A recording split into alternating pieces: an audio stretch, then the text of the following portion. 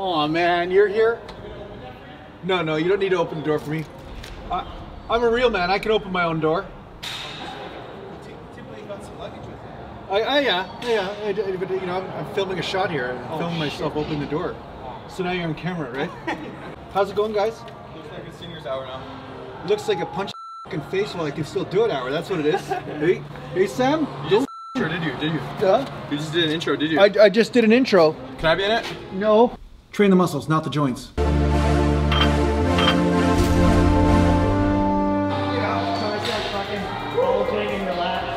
I'm just so huge in my own mind. Huge in my own mind. That's all that matters. I can't wait to get self-confidence from Sam. That. Welcome to Natural Gallant Bodybuilding. My name is Jason Gallant.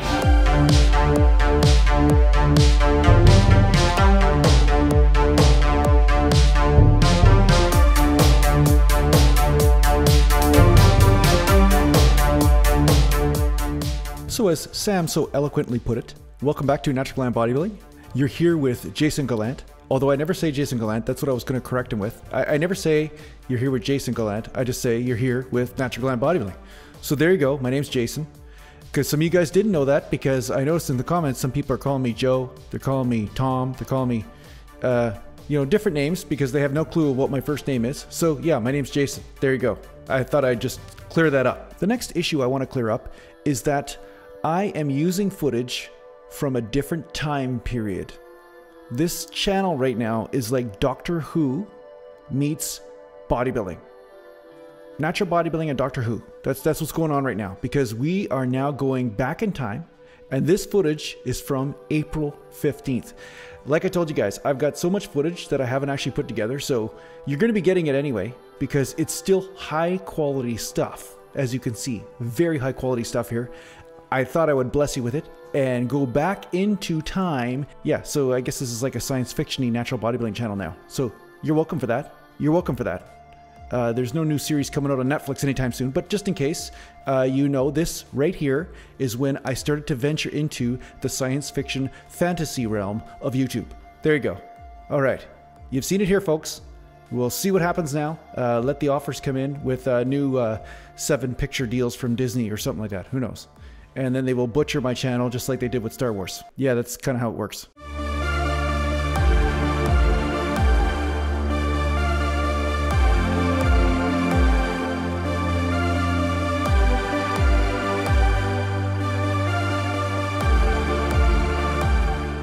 Actually, speaking about science fiction and fantasy, I actually wrote a fantasy book years ago, a fantasy novel, and it's on Amazon, and it's called The King of Dragons by Jason Gallant. So if you guys want to check it out, check it out. It's cheap. It's like, I made it as cheap as possible. It's like $3 or something like that. But if you want to check it out, just check it out if you're a big fantasy fan. Hopefully you enjoy it. But let's get back to the workout. As you can see, I'm doing about 5 sets of flat dumbbell presses, and I worked my way up to the 120s, and I'm having some fun with that. I'm keeping the tension on the chest. As you notice, I don't squeeze up at the top because, again, it's going to be different for each person, but for me, when I squeeze, you see how the dumbbells start to come more towards my eyes, and that angle, I start to engage more the front delt, and I find the tension leaves my chest altogether. Now, I know that sounds funny to somebody that doesn't have that experience happening, but for me, that's the case. So, of course, this is the way I've always done dumbbell presses, so my chest has never been my weak link.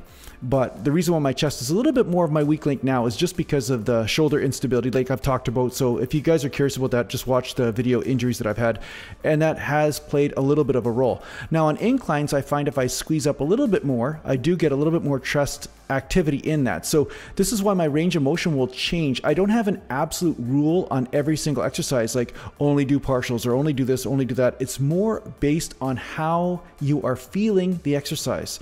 So don't try to lift like me. I always say this, don't lift exactly the same as I do. Lift the way that feels right for you, and you're gonna get a lot more results. So it's more about open eye, Danielson. Open eye, right? You have to use your own awareness. Now this also begs the question, I've had lots of debates with people on the internet and everywhere, and I talk about science as basically observing something happening and then noticing the result, and they say, oh, that's just anecdotal. That's just your experience. That doesn't mean anything, right? So basically they're saying the experience of a human being means nothing. So this is a really funny sort of conundrum out there, because what's happening right now is people are being programmed into not believing their own experiences. And I'm not saying that people's experiences are always telling the whole truth either, but what I'm saying is that they do offer some validity to whether something is valid or not for you, right? So if I'm noticing something is working for me in the gym, such as a range of motion or such as a certain type of program or workout, and it is producing the actual result, then there must be some truth in what it is that I'm doing. There are people that are the left brain people out there that will say, well, show me the study, otherwise your results don't exist, even though they're clearly measurable. They'll say, no, it has to be backed up with a study, which is it really is a form of insanity, actually. It's a disconnection from reality. So we have this thing going on where people are using studies as the truth, but studies weren't meant to be the truth. Studies were meant to offer a piece of the whole picture, but they're not showing the entire picture, because no study can offer every single variable. And I mean, studies don't include everything, right? They don't include every single person, every single genetic sort of deviation. They don't include, I mean, there's a million things we could talk about, but the bottom line is that your own experience must also be valid. If anything, I'd say it's the most valid. And if you're getting results from something, it doesn't matter what piece of paper is shown to you. It doesn't mean that the piece of paper is telling the truth, right? Obviously it can't be, because you're noticing a totally different result.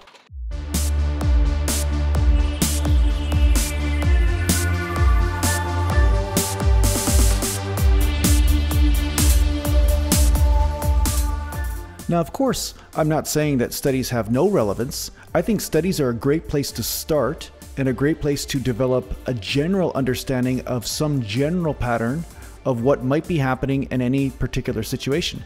It's just that you don't want to trust that it's telling you the entirety of what is going on, because there are so many different variables and interpretations of the results of the study that can be skewed in one direction or another, depending on the person's point of view.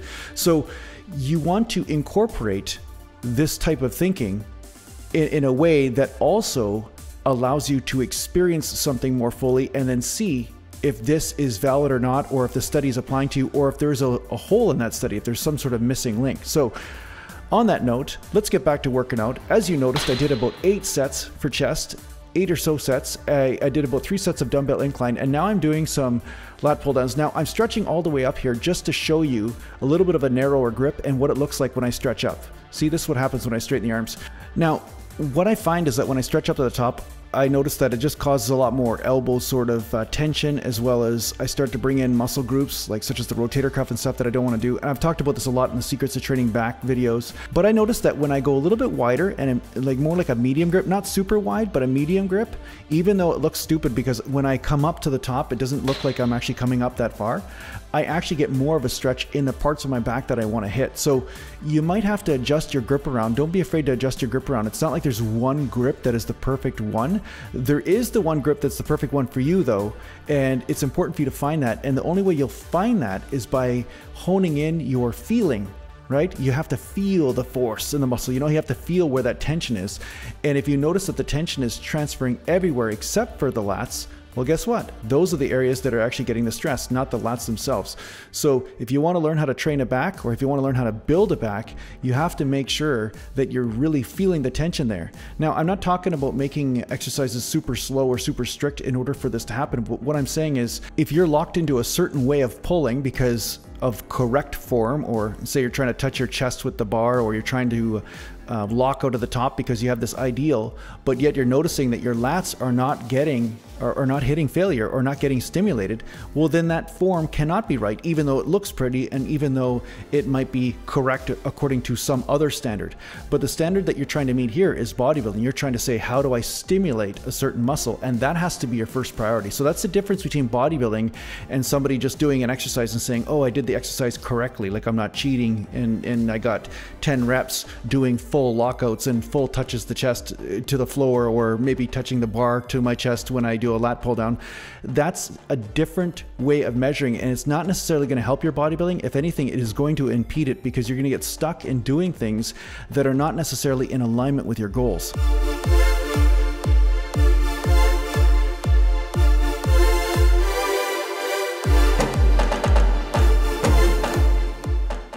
So as you can see, I'm messing around with the rep speed here. I like to do faster reps most of the time, but sometimes I'll do some slow negatives because this helps hit different muscle fibers. So I do recommend doing this from time to time. And then of course I do a bunch of pumping fast kind of cheat reps at the end just to hit that deeper level of failure. But yeah, it's a way of funking it up. And funny enough, that's also the name of this song that's playing in the background right now.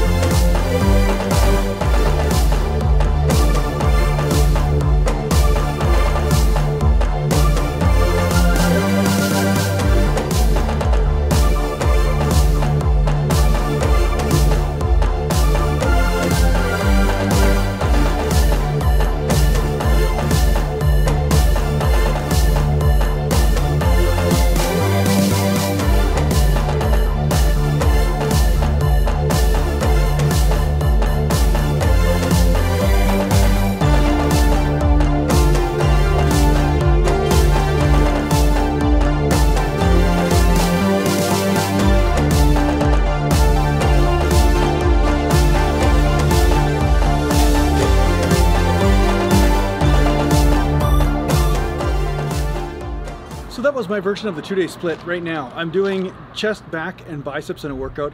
I didn't do quite as many sets for biceps, but I did do quite a bit for chest. Pretty heavy sets actually with the flat dumbbells there. Then I went and did some bent over rows with dumbbells, and then I did some lat pull downs. And I showed you two variations, the narrow and the wider grip.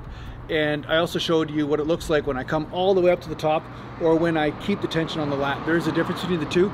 So I do keep the tension on the lat for obvious reasons. I want the lats to get bigger. I don't want to just hang off the arms because then I'm going to be working a little bit more of the shoulders or biceps, or maybe putting strain on the shoulder joint.